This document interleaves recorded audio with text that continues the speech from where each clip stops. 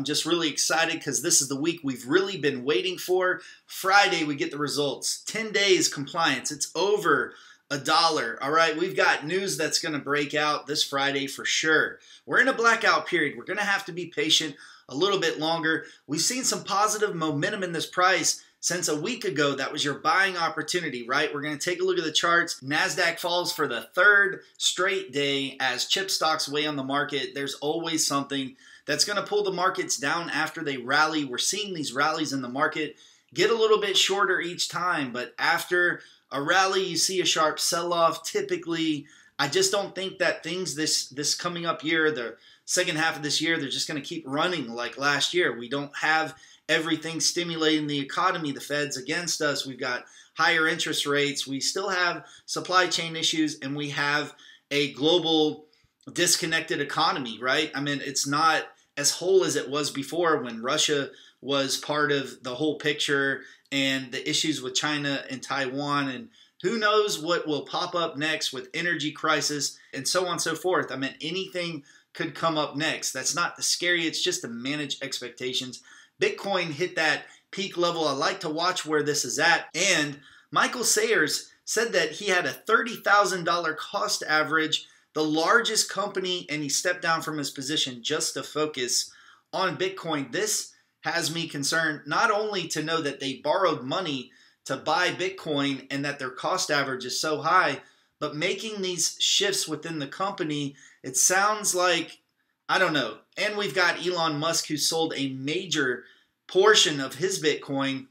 You know, I just want you to be careful here because crypto has definitely been volatile. Also, Ford, we've got Ford that there's a bunch of call options, and just because we have unusual call options doesn't mean that it's a good thing to buy. I mean, I don't like Ford, to be honest, even at this price. And with them increasing the price of their electric vehicle truck that's going to come out, I just don't know if there's going to be that much of a demand for it as they're expecting. Now, Ontario cannabis stores halt store deliveries after cyber attack on contractor. From everything I've listened to in the market, it doesn't sound like the systems, processes, SOPs, OSHA, all that stuff is very robust. And this is another example of where there are vulnerabilities within companies, not only cannabis stores, but just in general. Cyber is something that's going to be even more and more important as more and more time goes on with AI and everything ramping up. So pay attention to those cyber plays. And cyber isn't something I've talked about a lot on this channel, but I know there's some interest. Let me know in the comments below if you want to hear more about that. Now, this is the one thing that does have me, you know, a little bit concerned because analysts are looking forward. We've got to listen to what these CEOs are saying when they're reporting.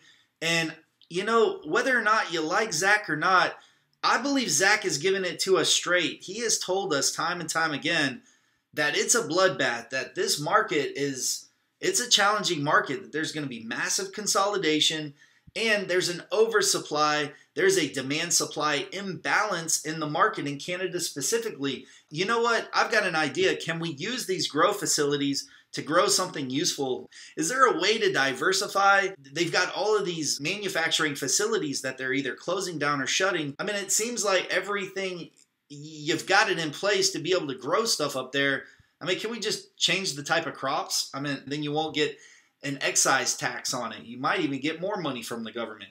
Now, Biden DOJ says medical marijuana patients are too dangerous to trust.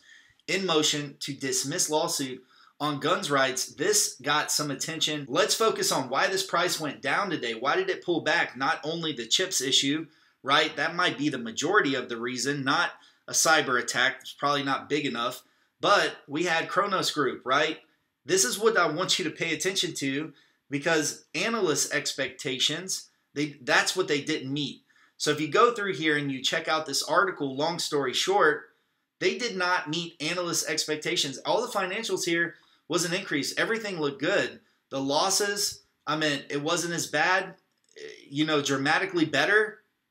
And the revenue wasn't that bad. I mean, reported earnings just missed the analyst estimates. So I really want you to focus on that it doesn't have to be better year over year, quarter over quarter. Analysts make a prediction, and if you don't hit that prediction, it can really have an impact on the stock price. So if we take a look at the charts for Kronos just very quickly, we can see the last two E. E stands for earnings on the chart, and it went up afterwards, right? And this was on a miss. It looks like they missed, but must have reported some decent news. I'm not too familiar with Kronos, but it came down here about the middle of June and then ran up in anticipation for a decent earnings. Missed analyst expectations. All right, analyst expectations, and then came down and looks like it's going to try and find support, but the low period here would be at about 250. So you can see that it's trying to get support right here under $3. If you wanted to take a look at that, I would just wait, be patient, look at that at that point. We've got Village Farms too. Village Farms looks like they had a decent profitable earnings, and they fell on earnings. That's the second one that fell on earnings, found support, and then went sideways. So it looks like all of these, for the most part, are falling on earnings after earnings. So the catalyst leading up to earnings, now SNDL is going to be different, right? Because we get the earnings release on Friday. The blackout period isn't officially over until, I would say, they report on Monday. They have something to say in the pre-market.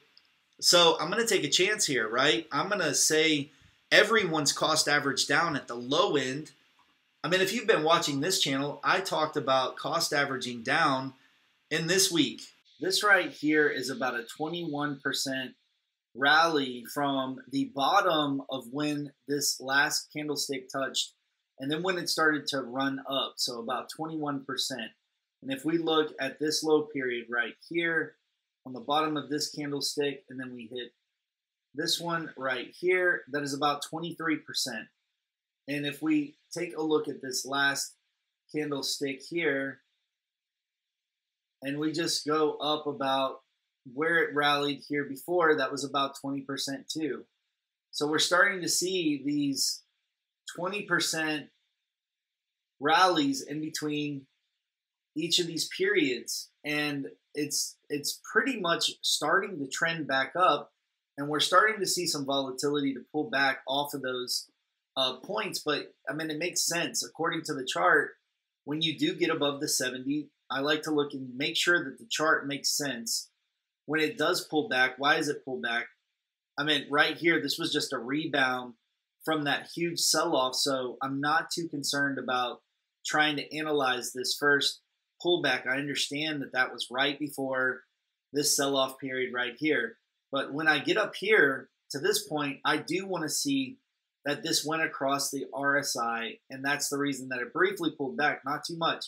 It still stayed on an uptrend. This is the RSI, this is the trend indicator. So generally speaking about the trend, this is still in an uptrend. Now what I want to see is that this can be stable support. I don't want to see this go below about the 43 on the RSI. 43, I want to see it find support here at the 43. I don't want it to go down here to 39. I want this to stay up on this uptrend throughout the rest of the week. And CPI could be that catalyst that helps this to maintain an uptrend on the charts. So I always like to look at Tilray because I believe the patterns, the chart patterns between Tilray's charts and Sundial, they almost move the same direction, same way. So check out this. Now this is different. After their earnings, which didn't meet all expectations, but I still believe the call went well because I listened to that earnings call, that continued on an uptrend. And I believe that we are starting to see, and you can see previously, I mean, it really looks somewhat similar, not completely because some of these dips, it's not the levels that we're seeing from Sundial, but we are seeing an uptrend after earnings for Tilray. So can we see that new optimism for Sundial and see a turnaround in those charts? Maybe you shouldn't sell your complete position, but I'll leave that up to you. That's all I got. I'll see you guys in the next video.